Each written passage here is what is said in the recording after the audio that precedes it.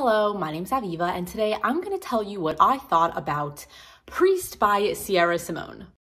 So for a while now, I have been seeing so many people raving about this book on TikTok about how it's really steamy, really crazy, really extra taboo, and just like next level, something you want to check out sort of vibes. And I was pushing it off for an extremely long while because I'm not Catholic, I'm not Christian, I don't know anything about churches or priests or anything like that. And because of that, I didn't think that I would really enjoy reading about a book where the main guy is a priest. And then I randomly saw somebody mention how they love this book, and if you're not into religion or anything like that, you can still read it and it would be a great time. Like, it's not a very preachy sort of book. And after I heard that person say it, I'm like, okay, fine. Why don't I check it out? Because I really feel like knowing what everybody is crazy about. So I got it, and unfortunately, I absolutely hated it. Literally, it's probably going to be one of my least favorite books from the year, and it's only the beginning of January. So that is really saying something. So I'm not sure why I'm holding this book up the entire time, because all we're talking about in this video is this book. So I'm going to put it down and not look like a weirdo. But I first wanted to tell you what this book is actually about, and then I'll tell you why I didn't like it. So in this book, you're basically following Tyler. It's mainly a male's point of view. And a couple of years ago, he walked into his garage one day and found that his sister hung herself, and therefore there are trigger warnings for sister suicide because of sexual assault.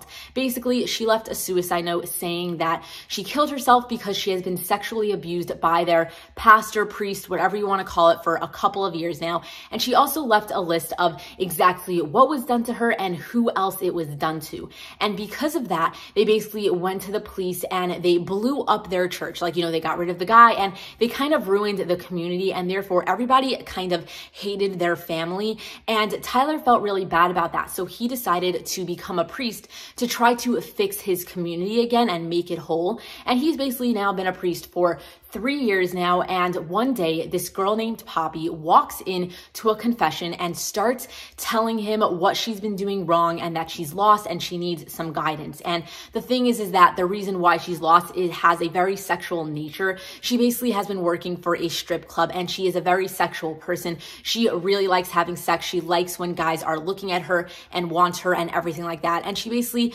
confesses all of this to this 29-year-old very horny priest. And the second that he hears her voice, he's basically instantly attracted to her and basically can't hold back. So throughout this book, they are basically going to have a lot of really dirty, really filthy sex throughout his church and his home and everything you can think of. They have sex on the altar and they have sex on top of a piano. And then, you know, they basically just do really dirty stuff. And the whole time they're basically extremely attracted to each other, can't really stay away. But because he is a priest, he has to be celibate, and therefore the entire book he has a lot of guilt just for being attracted to this woman, and they basically fall in love and stuff happens. So for the reasons that I didn't like this book, I should point out right now that the only positive thing that I enjoyed in this book was the sexual content, except I don't care for steamy scenes if I'm not connecting to the characters or there wasn't good angst, build up tension, all of that sort of stuff. And it didn't have a good plot line to back it up.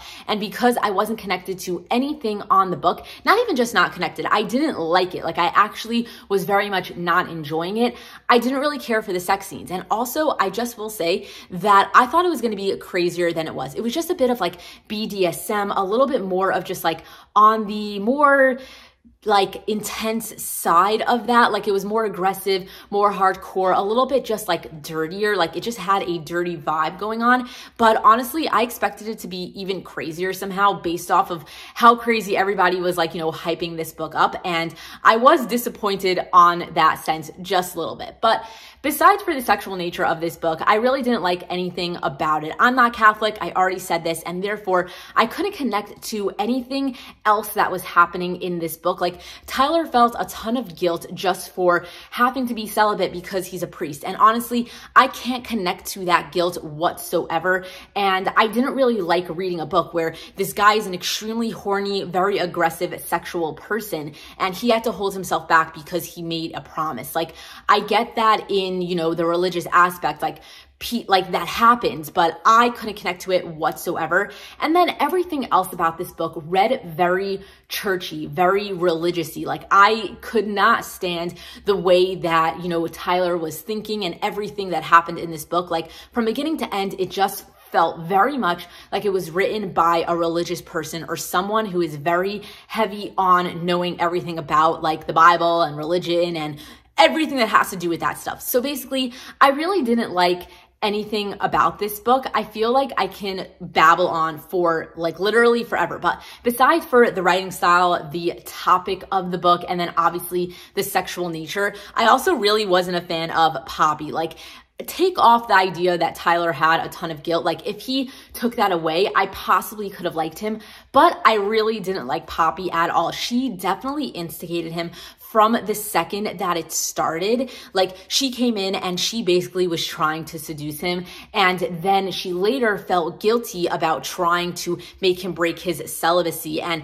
the way that this book ended, like everything that happened before the happily ever after that like broke them apart for a minute before they got back together, had to do with that idea. And I just absolutely hated it. It was one of those like, let's hurt him because we love him sort of vibes. And I hate that as one of those like catalyst ending sort of booms.